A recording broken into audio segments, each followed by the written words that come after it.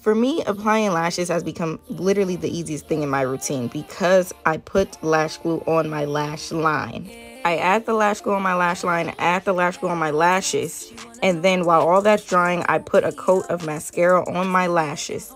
This is the best way, I'm telling you. This is me putting them on real time, no cuts, no fast forwarding. It's literally this simple. It's so sticky and tacky.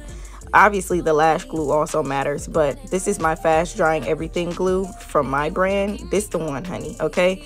Your lashes will last all day. Them corners won't come up because it's on your lash line. It's not gonna move. Another very important step is like really smashing together your falsies with your real lashes. I'm using the back of a brush here. You can use anything, but this step is like very important. And the biggest question I get is like, Deb, you're gonna get lash glue in your lashes.